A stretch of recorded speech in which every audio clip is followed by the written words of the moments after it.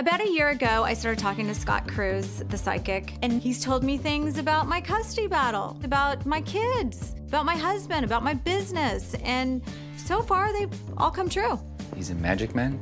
Oh my God. Tell me something that he told you that came true. Everything he's predicted has come true. I even told him that Ryan's having a boy, and he said, no, he's not, he's having a girl. And I'm like, no, they're having a boy. The doctor says boy. He's like, nope, it's a girl. Really? And then he told me that my grandmother was sitting behind me brushing my hair, and she was laughing, and she says, you know what? Now it's my turn to brush your hair. So I said to Mom, I go, what does that mean? And she goes, you used to sit and brush your grandma's hair over and over and over again. I didn't even know that. I was little. Really? How the hell does he know that?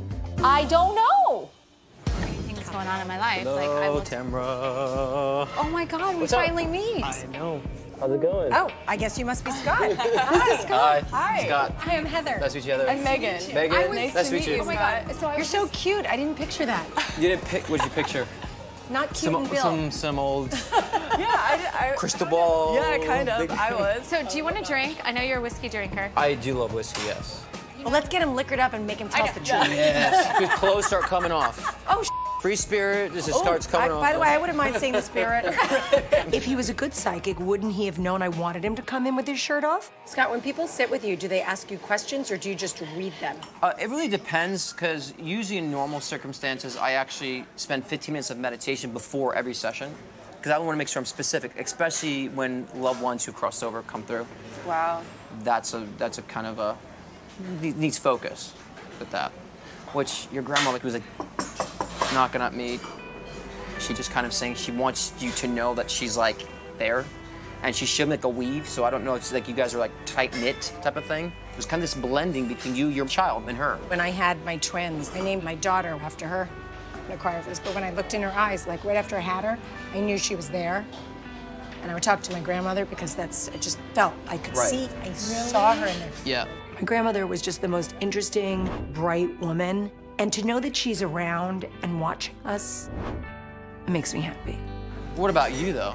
Man, I just like, it's almost like I'm gonna throw this plate, like, I want my own child type of thing with you. I see one. Is it my It's your own. It's your own. Yes, it's your own. But you gotta allow yourself to break yourself down to where you actually release. You hold on to a lot of things. I do. You're trying to find out who exactly you are, and that's what you have to allow yourself to do. Take the facade away. And find your place without knowing what you think people think about you. It's so funny that Scott says that I need to focus on myself and not others, because Jimmy's always telling me that. So it's like I'm listening to my husband again, which is like the last thing I want to hear. But it's okay.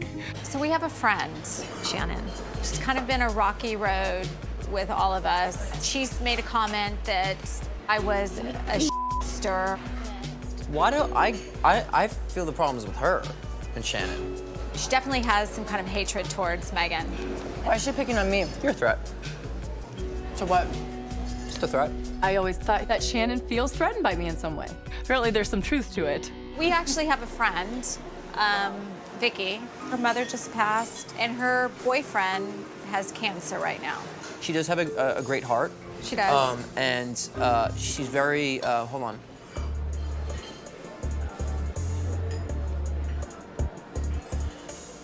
Give me a second.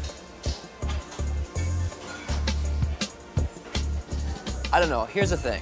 Maybe I'm picking up on the energy of people who think about that. I have a wishy-washy perspective on that. On what? So that's why, on the cancer issue, it's just wishy-washy to me. I just don't see it. So he doesn't have cancer? It's very possible. You don't see cancer at all? I don't know. I can't imagine someone would do that. Who would fake cancer? I just don't have a place in my brain for that concept. Why would somebody do that? I knew somebody who did that. Really? One of my old coworkers, she was on disability for so long because of her cancer that she never had. What? But why do you do something like that? She got a lot of sympathy.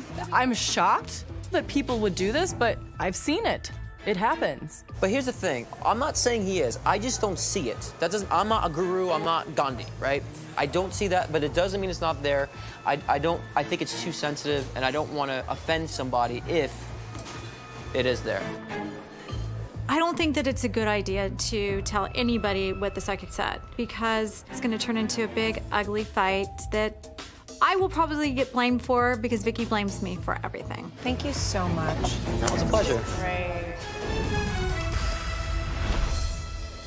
Vicky Gunvalson is officially done with Brooks Ayers. I'm really devastated that I feel like I got taken advantage of and duped. Late Tuesday, Vicky tweeted to one fan about her ex, quote, "I don't talk to him, nor will I ever speak to him again.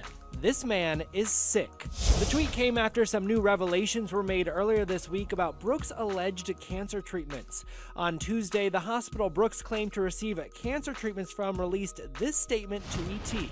City of Hope has not provided any cancer treatments to anyone by the name of David Brooks Ayers. Brooks had previously provided documents bearing City of Hope's logo as proof he had cancer, but on Wednesday, Ayers confirmed to E! he had fabricated the papers.